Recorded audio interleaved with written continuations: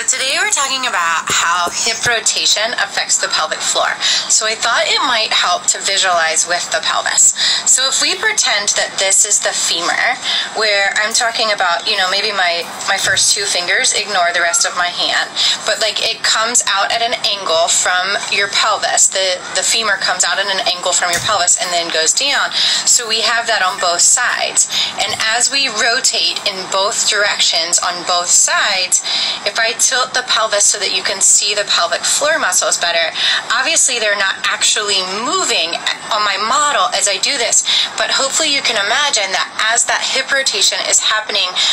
in both directions on both sides, that there is also a lengthening and a shortening of the pelvic floor muscles that corresponds with that hip motion. And when you can do it in both directions and both sides,